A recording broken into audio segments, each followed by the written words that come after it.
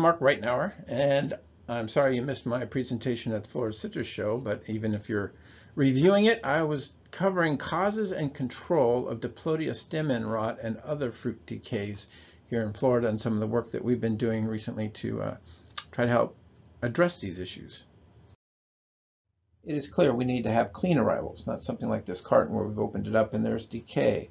So this not only is embarrassing and loses reputation, but it also is a claim. We may have to recondition the fruit. It may have to be rejected in the first place or outright. And that's after we put in all the resources for growing this fruit. We harvested it, we cleaned it, washed it, we transported it, and we graded out any bad fruit in the first place, and now something like this shows up. So we really need to work at delivering high quality product to whatever consumer we're delivering to. And so while we can eliminate during packing and grading a lot of unsightly fruit, misshapen, fruit that has started to decay before we've even, as we've even harvested it, or has other types of injuries that are going to lead to enhanced decay. During the shipment process itself, things like decay and peel breakdown can develop, and those are things we need to put a lot of effort in controlling beforehand. Really, it's the peel. The peel is the weak point in this whole link. The peel and the stem end tissue there is where many organisms can come in and invade the tissue, or maybe sites of peel breakdown, but that then can lead to decay. So there are a lot of different factors that influence the amount of decay we're going to have post-harvest. They include pre-harvest field conditions and tree health. And that's really going to be the focus of this talk. We're going to talk about really the pre-harvest things that have changed out there and the ways that we might be able to deal with the issue pre-harvest. Of course, harvesting and handling practices, we need to harvest it and handle it so we're not wounding any of that tissue. Many of the different pathogens out there are wound pathogens. They're not going to penetrate an intact peel.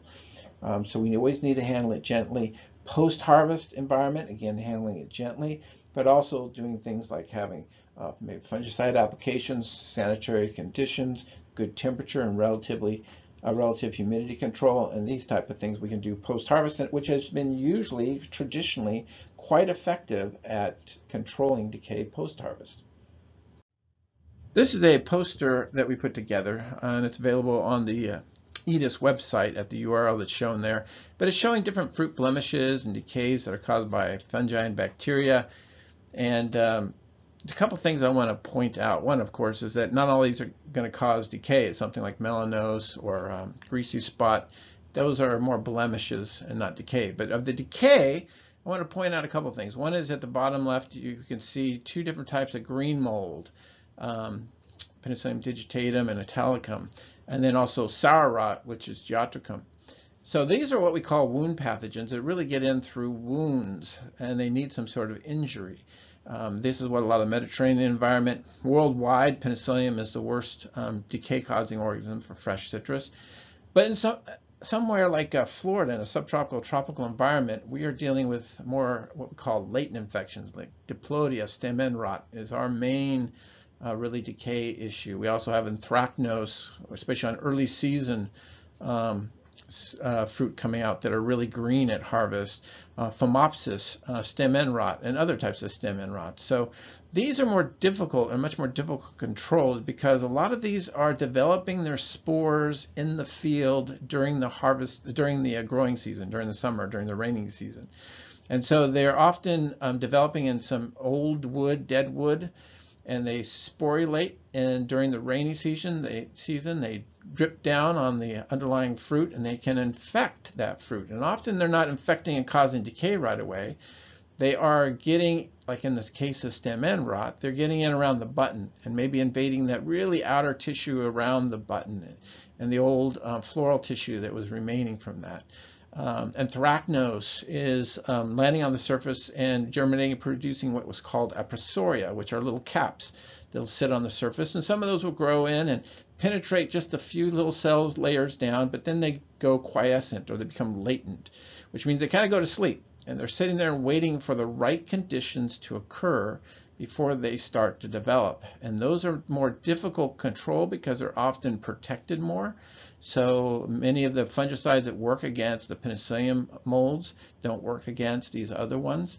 And so we need other types of materials to control them, especially post-harvest, but also in the field. In the field, we're also seeing a lot more decay starting to occur right there in the field. Whereas before we could control post-harvest decays often through fungicide application, having sanitary conditions, through careful handling. We're seeing right on the tree before it's touched by the harvester in many cases, or more cases, of decay happening. And so this is Diplodia, but it also can be other types of decay organisms as well. We don't know if they come in secondarily or if they're even starting and initiating some of the decays. The next speaker, Dr. Zhao, she's going to talk about some of their very nice work when they positively identified stem end rot, Diplodia, in the fruit coming in from the field.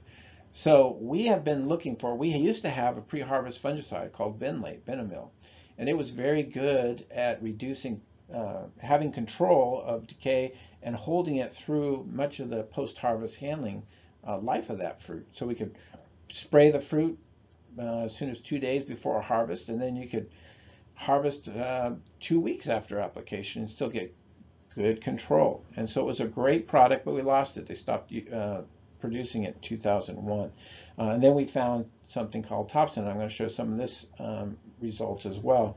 And it was working about as well as Benlate, but we never got a full label for it. So we have not had anything really good that could help control decay pre-harvest, at least the work that we did before HLB.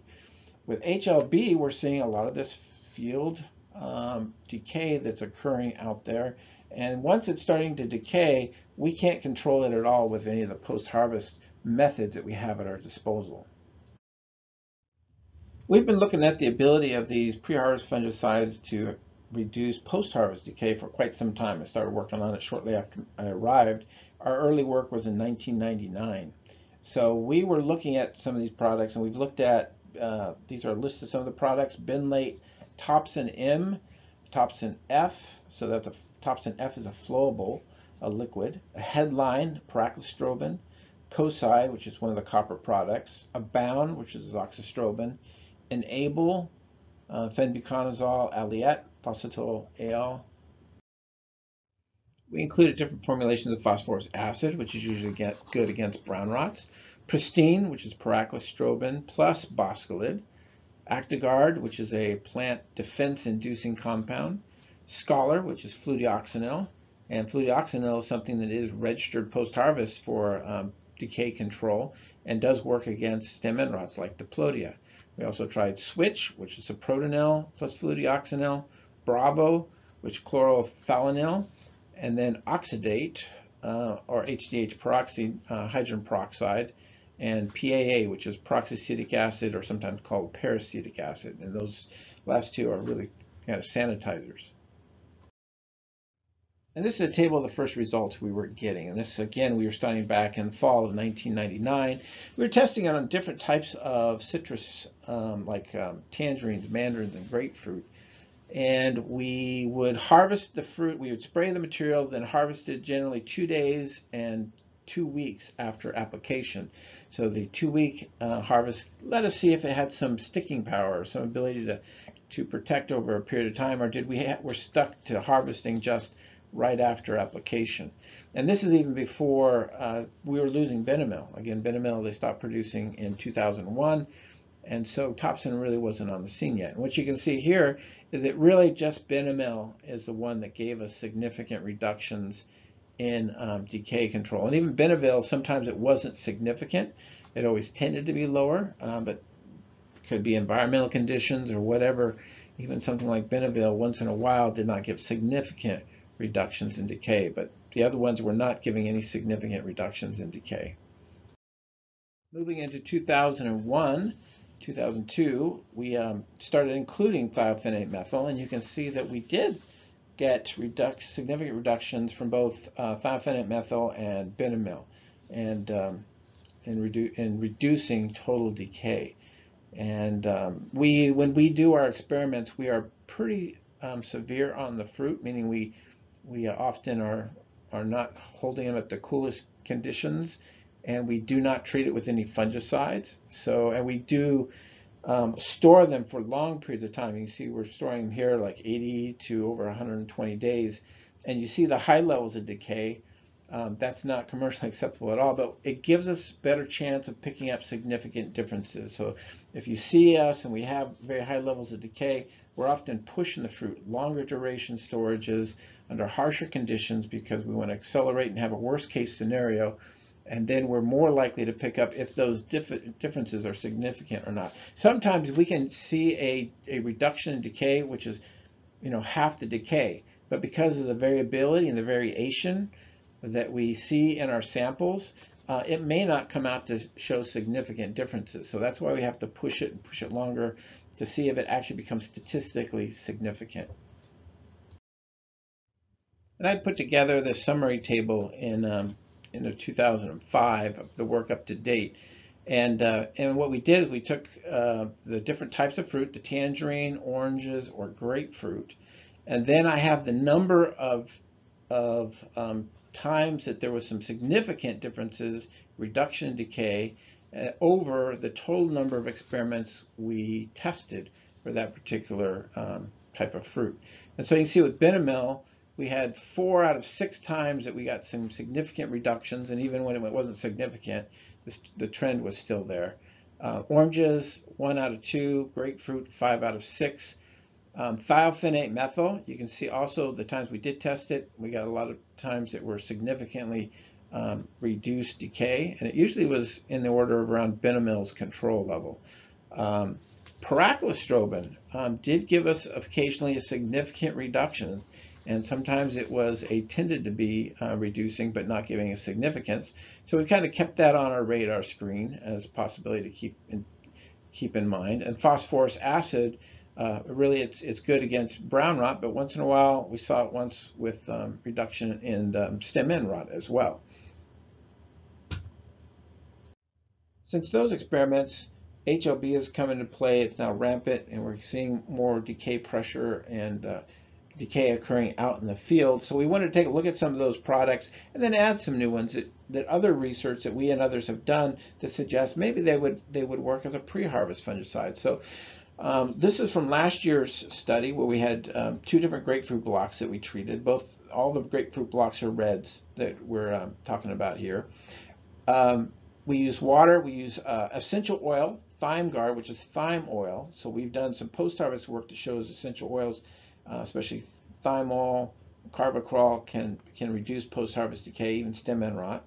Mentor, which is propionconazole, which is a new product. We haven't really tested it in Florida yet. It's supposed to be good against sour rot post-harvest, but we wanted to see if it had any pre-harvest effects here.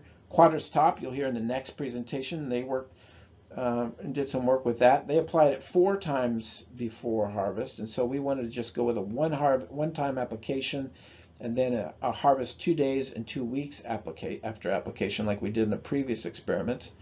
Headline, coming back to pyraclostrobin, since we got some sporadic positive results with that.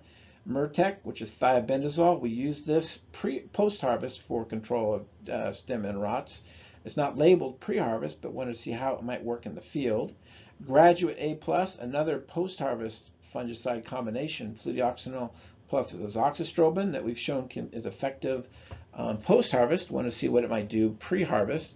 And then Topsin, which is our best case kind of control that we found from previous research. It's not registered again, but we wanted it in there to be able to control, to compare with. And so here are these 2 different blocks. This one block was treated in February and harvested 2 days or 15 days after spray. And you can see that we are getting, here's Topsin on the right and the control on the left. And you can see these later ones, although not always significant, especially when you get to Topsin, Graduate, and Myrtec, we're getting some significant reductions in decay. If we did a experiment in May, this was just as we were able to start get out in the field when the pandemic hit. you can see again that we're getting some control with the Murtec and Graduate. Again, Murtec is TBZ, and then Headline is a little bit better than that. And that the Murtec and the Graduate appears to lose some of its effectiveness at the later harvest. So what this is suggesting is that these might be good in the short term. You could do an application before harvest and then go out and harvest 2 days after application and get some good post-harvest carryover. But if you leave it out in the field, then it starts breaking down. And fludioxonil, from some of our previous work, tended to show that it did not have the legs out in the field, that things like the UV light and environmental conditions tended to break it down much more rapidly than the Topsin or the Betamil before that, and so that it would give an initial some control, but then it would not give as very good control later on. This season we continued the work. We took away some products that weren't working so well last time and added a few others. We wanted to see how they might work. So we got Topsin, Graduate A+ again, Switch, Moravis Prime, Moravis Top, Headline, ThymeGuard, Citrus Fix, which is 2,4-D, Oxen, and Quadris Top again. So I'll walk you through the results from the 4 red grapefruit blocks that we evaluated this season. The first one on the top was sprayed on January 13th this year. The bottom one was sprayed on February the 1st. And you can see that I've circled the ones that really look most interesting, like there's significant reductions in decay compared to the control. And you see in a trend here in terms of Topsin and Graduate A+. And you're going to see that in all of the 4 figures that I'm going to present. And on the left is Diplodia stem end rot, the incidence, the percent of fruit that develop any decay. And this fruit, again, after harvest, was exposed to more harsh conditions. So we had 5 days under degreening conditions of 85 degrees Fahrenheit and 5 ppm ethylene. And then we transferred it and held it for 3 weeks at 75 degrees Fahrenheit. This is all under high relative humidities to help promote that decay development. And so again, we got Topsin and Graduate, and then Headline on this top one, again, gave us, looks like a significant reduction on the first harvest, but doesn't look like on the second one. The second grapefruit block on the bottom, again, Topsin and Graduate, in this case, Moravis Prime, was giving us less decay as well. The next grapefruit block was sprayed February the 23rd. And again, you see this one, a lot of ours were giving some reductions in decay. Many of the different treatments are giving reduced decay, focusing in on Topsin and Graduate again, which are the lowest again in this case. Moravis Prime, Headline again, and then Thyme Oil actually gave us some reduction here as well. But if we look at the final block that we sprayed in March 15th, again, Topsin and Graduate are being consistently low, and Moravis Prime, we had a lot of variability. And several of these ones in this block, we were having quite a bit of variability in the results. But again, the Headline, the Paraclostrobin, was giving us a less decay as well. So to summarize, Graduate A has really given us consistent good results, similar to Topsin. One experiment, we may got a little bit of breakdown or less control at the later harvest, 2 weeks after application, but it is done very well. It's not registered for pre-harvest use though. It's a post-harvest fungicide, but we don't use it much here in Florida for post-harvest decay control.